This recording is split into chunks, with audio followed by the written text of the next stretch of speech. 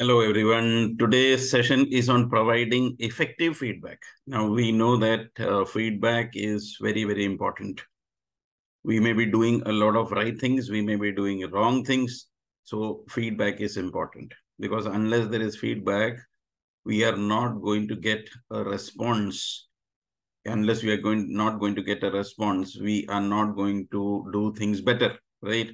So we want your feedback is normally a statement given by your colleagues, your students, and sometimes also the management. In the corporate sector, this is very normal, but in the school structure, it happens probably once in a year, right? We fill those ACR forms, which is a very confidential report, and it's called the ACR Annual Confidential Report, where we are giving feedback of how we dealt with the students' parents and how what is our self-assessment, what is the assessment of the management for you, what is the assessment of the head of the department, and so on.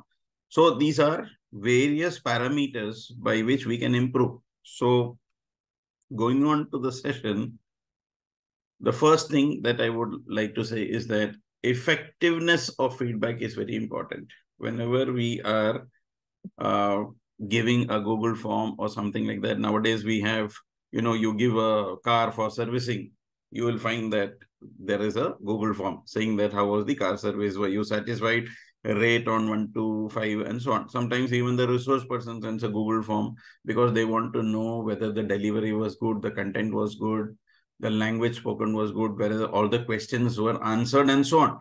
So providing effective feedback is very crucial, especially for students. This is one thing which probably many teachers don't do, that is giving feedback. Because unless we give a feedback, the students are not going to improve. And normally after every periodic test, there is a report card where remarks is given. That is one form of giving feedback, but it happens only 2 or 3 times in a year. So that is why it is important that we give this feedback more often through that school diary, through SMS. It can be through various factors, right? So it's important that this is made use of and the student is exactly knowing what to do in the next few months or the coming year. So the second thing is be specific and clear, because sometimes when there is no clarity, then what happens is that they are not able to do the work properly. So it is important that we be specific and clear. Identify the aspects of our students' work that require feedback, So general comments should be avoided. So mostly principals said, don't give general comments, okay, that capable of doing better, for example. Okay, so everybody is capable of doing better, but that's a very general statement. So if you notice something very particular and you want to give a feedback of that, I have noticed that this Amit, for example, is a brilliant student and is able to score in science, but he does not score in maths because he is not giving sufficient time in practice. So that is a specific thing that you have noticed, that he is brilliant, he understands the concepts, but due to lack of practice, he is making mistakes. So if you just write there is scope for improvement or can do better, they will not be able to understand. Or somebody is making careless mistakes or calculation mistakes. Somebody is not able to remember formulas. So these are very important feedbacks that can be. Or you can say that, the focus, the concentration level of the student is not good. Otherwise, for short span of duration, he is doing good. Or verbal abilities are good, but writing abilities are poor. So that is important to give concrete examples. You can always give concrete examples of how you dealt with the student in various situations. So unless the parent is told about this, the parent also will not know exactly what is going on. The student is not able to finish a paper. So you can say the student is good, but needs to improve on the speed. So the concrete example here will be out of 30 questions, the student has done only 25. So in the question paper also, it should be mentioned that question number 26 to question number 30 was not done. So this becomes an important feedback. It is specific and clear so that suitable action can be taken on it. Focus on the task or the behavior. That is important. The task or the behavior is very important. So we need to direct our feedback towards the students' efforts, strategies, or action rather than personal qualities or character. So we have a tendency to judge people by the character. So that is a separate part of analysis that we, in many schools now, the holistic report cards are being prepared. So there are various parameters by which we, give grades, or, there are parameters that can improve or is okay. And, that those kind of parameters are there in when we introduce that kind. But when we are doing a feedback in terms of academics, then it should be purely academics. So that means personal criticism should not be there. So I have a dislike for the student because the student is not respecting me, for example. Then that should not come in way of giving a feedback in terms of the improvement that we require in his academics. So whenever we are writing comments, make sure that we are not personal against anyone. It should not be personal comments as far as you are concerned, or we should not personally criticize anyone. So it should be a purely student-teacher relationship, and all students are equal for a teacher. And that's why you are known for your sense of justice, isn't it? Every teacher should be known for their sense of justice. So it is important that the student's efforts is recognized, the action is recognized. Okay, the student was working very hard during the zero periods for the past 2 months. So that's an important observation, right? Student needs to make use of the time in the zero period. That's another observation. Okay, we have zero periods in many schools where the student is free to do certain things when other students are involved in activities. What do these other students do? Are they making use of their time, or they're gossiping away, or they're wasting time, or they're going to play? So this is something, the feedback that can give it. Okay, so why don't you make use of your zero period or your free periods in learning up this, or practicing this. So this feedback is very important. Okay. And unless we point it out, sometimes the student knows it, but the student doesn't do it. Or sometimes the student is not aware that, there is no self-realization. When there is no self-realization, somebody has to say. That's why they are kids. Even for adults, sometimes we need reminders. So it is important that the kids are reminded again and again of their duties and obligations, of what has to be done, and therefore there is some expectations from them, right? Then we go to the timely feedback. So it is important that when we are giving a feedback, it has to be a timely feedback, not that you are giving a feedback of something which happened months ago. So the chance of rectification becomes very late. So it's important that when you notice something, the feedback is immediate. So feedback can be positive and feedback can be negative. So ideally, as soon as the student is submitting something, you say, okay, brilliant, this piece of work, I read through the whole project. And what I liked about this was that you made an effort to find so much data and compare it graphically. So that is something positive. And on the other side, you can say that, okay, I went through the project. You could have added a little more on temperature, rainfall, and humidity so that there can be better comparisons. So it's important that when you give feedback, it can be constructive as well, so that they improve on their work when they submit next time. And also positive feedback, what they have done good, that can be also given, right? So then only the impact is going to be maximized. Use a constructive tone. The tone of speaking is very, very important. It should not be the preaching method, you see. So everybody hates this preaching method. When somebody starts preaching something, then people get bored. And the students, they start hitting their heads or banging their heads, or they feel sleepy. Oh my God, again, ma'am and sir, I started the same old story. Isn't it? I am sure you must have experienced this. Today's generation are not interested in, listening to big lectures. So we need to use a very constructive tone, like friends, how they talk. Positive, constructive is very important. And therefore, it is important that when we use a language which encourages them to do better, and you have to maybe use different techniques with different students. So you made a great progress. Here are some suggestions to work to further enhance your work. So that is a positive statement that you see on the screen. So any language which is positive can be used. If you say, oh, you are good for nothing, and you will not be able to pass and all that, these are totally negative comments, and they will go against you, and the child will get probably demoralized and will not do anything further at all. So the tone has to be constructive. The statements have to be positive, and the student should feel that you are a genuine person actually giving good advice, and then only they will start doing it and you will get the results. Be specific. So specific strategies are very important. So if you say your writing skills need improvement, now how the student doesn't know, the parent doesn't know. So it's important that you specify what are the areas. So is writing skills where? Is the child making too many spelling mistakes? Okay. Is the child making grammatical errors? So all these are things which you need to discuss with the child and the parent. It's important that the student knows exactly whether it is a grammatical mistake or is it in framing of sentences, or is it, the word limits are not kept or not writing as per the requirement of the CBSE. So there are many things. So you need to point out the exact. So if you say that your writing skills need improvement, it doesn't make sense. The child will repeat the same thing and get confused further and maybe make the same mistakes. So it's important that our feedback is clear and concise.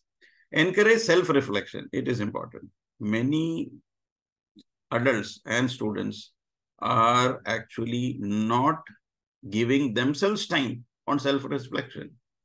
Self-reflection is very, very important. Unless we close our eyes and meditate for some time and we find out what are the problems, we are not going to find solutions. Solutions can only be found when we introspect, when we give some time to ourselves. So the teacher can help in the they can help in this. They can felicitate this whole structure by asking open-ended questions. The facilitation is very, very important because unless you facilitate a discussion based on that, the student will never think on that. So ask open-ended questions. Open-ended question means where the question cannot finish in yes or no. The question should not be in yes or no. Okay, just nodding the head will not serve the purpose. Or yes or no nodding will not serve the purpose. So it is important that we bring in a variety of open-ended questions where there is a scope for dialogue. Unless the scope for dialogue is there, the student will not think critically about their strength. How are they going to improve? We have to help. As educators, we need to ask questions. We need to devise strategies and we need to enhance their learning. So it is important that the student is given this opportunity, because if the student is not given the opportunity, they'll never do it.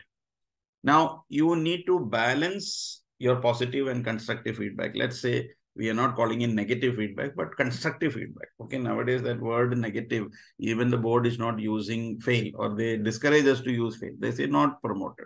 Okay, promoted and not promoted. So it means the same thing. But at the same time, what is happening is that we are not using a derogatory or a negative term in that. So constructive feedback means what are the things that they can improve upon. So it's important to highlight the areas of improvement. Unless we give them the areas of improvement, they will not do it. That is a fact. Okay, children want to enjoy life, adults want to enjoy life. Unless there is a fixed pattern or some aim or goal or target in their life, they will not do it. That's a fact. That is why all the greatest of thinkers have always said, make plans, make vision boards, write down what you want to achieve, isn't it? That's what they all say. So it is important that we acknowledge their strength and at the same time also give them constructive feedback so that they can do better.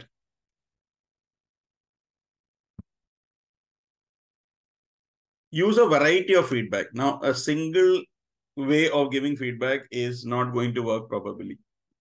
We can give written comments, we can give oral comments. We need to devise different methods by which we can give these feedback. So it could be through SMS, it could be through WhatsApp, it could be through video lessons, it can be through various methods which you feel will connect to your parents and students.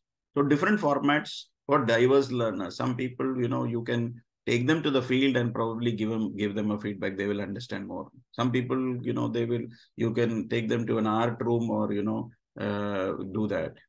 Or you have an assembly, special assembly, and then through that assembly, you can give some message to the students regarding what you want to say to them.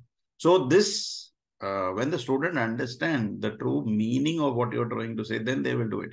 because ultimately the student has to do. We can only advise as parents, as teachers, we can only advise or we can make known to them that this is what is happening in your life. And unless you do this, then you are not going to achieve your goal. And remember, the goal is set by them, not by us.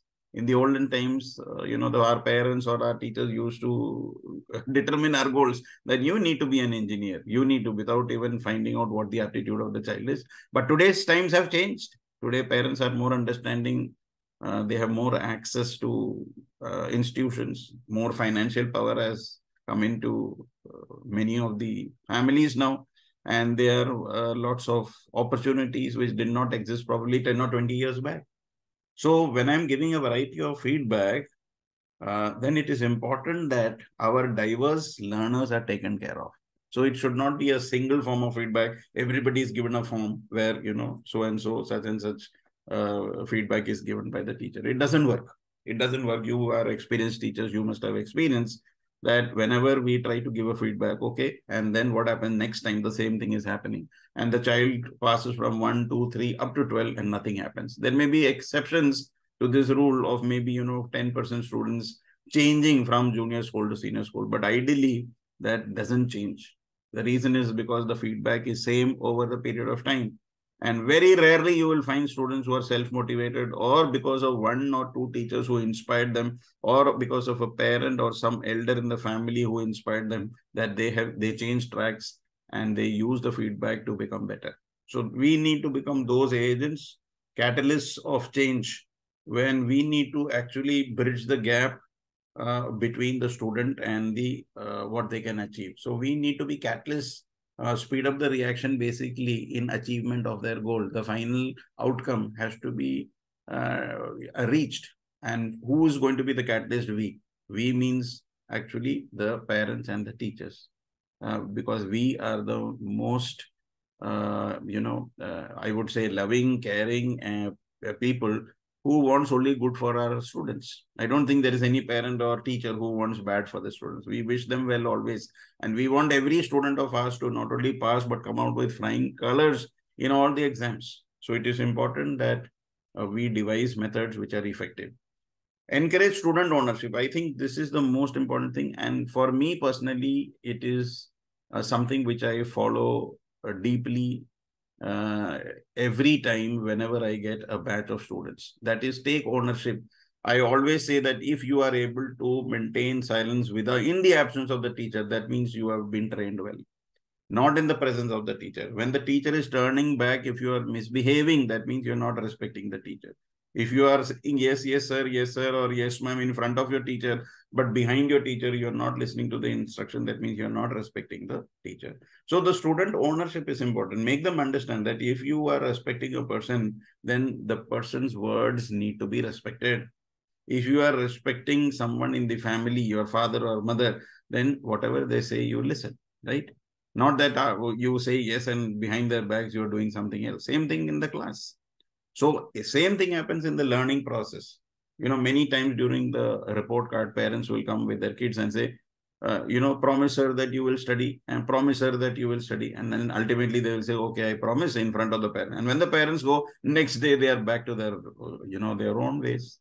So it is important that all this is, explained to the students properly, especially the senior kids who are capable of understanding when you talk to them. The small kids probably need other ways, like circle time and so on, where you talk to them through games. But when we're talking about senior students, we need to encourage them to ask questions.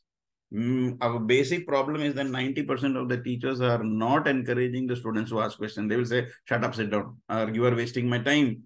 This is a common complaint that students have told, that our teachers don't encourage questioning. And the poor child, out of curiosity, may ask questions. There may be some miscreants also asking questions which are not relevant, but then we need to tackle those questions also properly. Okay. Probably we can say, okay, that question is not relevant to what I'm teaching. You come after the class, I'll be able to answer that. Or you send this question via WhatsApp, let me try. So this is what you can do. No, never, snub them and say that I am not going to answer your question. But we need to encourage this questioning. And unless we encourage them to ask questions, we will not be able to improve their learning process, because their doubts will only be in their mind. It will not come out. So we need to actively engage them in this feedback loop. A dialogue is important. We are not going to lecture one way. Like, this is what you have to do. This is the feedback. It's not like that. Allow them to ask questions, seek clarification, allow them to express their concerns. Okay, what is stopping them from studying? Have you ever asked them? Okay, sir, after I go back from school, these are the problems that I am having, or this is the issue in my family, or this is the problem with me. I'm trying to concentrate, but when my mind is on gaming, because during the summer vacation or during COVID times, I was playing 24-hour on games, and now I cannot get back to study. So he needs help. He is not able to find help because probably nobody asked him, and everybody thinks he's lazy, but that child may be having a genuine problem. So it's important that when we are free to talk to our students, they also come up with things which probably we are not aware. And this dialogue deepens their understanding and promotes a collaborating learning environment. And then comes the follow-up and monitoring. So many times we do a lot of good things, but there is no follow-up. And follow-up is very important, because unless we follow up, we will not know whether the student has actually done what we have said or not. Continuous monitoring is important. That is why, we maintain our chronicles, and there we say, okay, these are the students we are following up. This is the progress that they have made, or this is what we talk to the parents. All those things are recorded and noted down.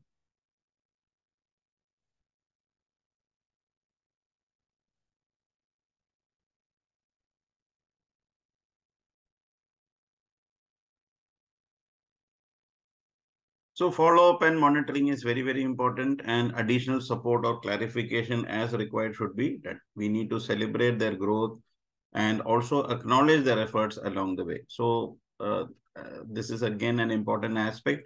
Many times we do so many good things, but we don't record it in our chronicles, nor do we do a follow-up and monitoring. And we think that we have done, our duty by explaining what has to be done. But without the follow-up, actually, we find that 80% of the students are not doing the work which was assigned. And therefore, it becomes a futile exercise, because you had spent so much of time and energy of yours in doing the follow-up process. So, but it was not recorded, and then it was not monitored to the next level. So you had completed level 1, but then to the next level, it was not there, because probably you realize that this is 1 year I'm teaching the student, let the next teacher handle him. So that becomes, and from next to next, the child reaches up to class 10, and then there is no escape. And ultimately the child has to give a board exam, and the child is not able to clear the exam because the child has been promoted from one class to the other, without any proper follow-up and monitoring being done. So it's important that at every stage, if the educator is taking care of the child in terms of the follow-up and monitoring, then that process of, holding back the child in class 10 will not happen. The child probably will have a chance. At least the educator's responsibility is not there in this case if the student is not clearing. Because at every stage, the child was given support, the child was, informed about the procedures, and the child was given all sort of help about the academics. And then we are at least, in our hearts, we are clear that we have done our best. So that is very important for an educator, that they get this, that we have done our best. So remember that effective feedback should be tailored to individual needs. That we have already covered this. And our feedback strategies should be, in multiple ways, not in single ways. And the student should be very comfortable in receiving feedback. It should not be a stressful environment. When we are getting feedback from our principal, it should not be an area of stress. It should be something which we were looking for. Okay, these are the things I need to improve upon. Yes. Now, also one thing is that, okay, these are the things which you need to improve on. And secondly is giving opportunities for that teacher or that student to improve upon. Okay, if somebody is saying your communication skills need to be improved, so what am I doing? Am I suggesting some courses, or am I going to, enroll that person for some courses, or suggesting some sessions? This is important, because then it becomes meaningless. If you pass the buck and say that, okay, your communication skills need important, your writing skills need important. How? We need to be definite, especially when teachers are dealing with students. It is important that we exactly tell them what has to be done. Then only it becomes a positive feedback. So I hope this session was worthwhile and you are going to give effective feedback to your students, not only positive, but also constructive feedback so that they all come out with flying colors. That is what we all want. And I think it should be incorporated by every teacher, whether you are teaching for KG to class 12 teachers, everyone should be monitoring their students over a period of time and try to give them feedbacks which will make them the best version of themselves. Thank you.